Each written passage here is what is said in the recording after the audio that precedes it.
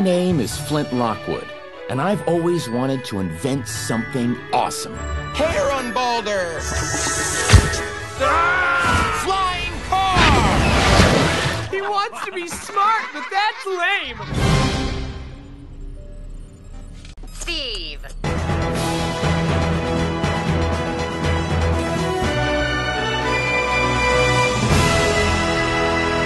We had a really collaborative, really intelligent crew that on whose backs we made the movie, and literally on their backs. Like, we rode around on their backs. I love Steve and the Gummy Bears just because it's so hilarious, and I love the fact that Neil Patrick Harris is the voice of Steve, because it's so ridiculous that he only says Steve, but it's Neil Patrick Harris. I loved it then, and I'm just kind of excited to see it with this audience of fans that have sort of followed the film since it came out. I've always been really excited about how much Cloudy has sort of broken the mold for animated movies. It's not reverent. It doesn't work in the usual family formula kind of way. It was always surprising. No school! Hello.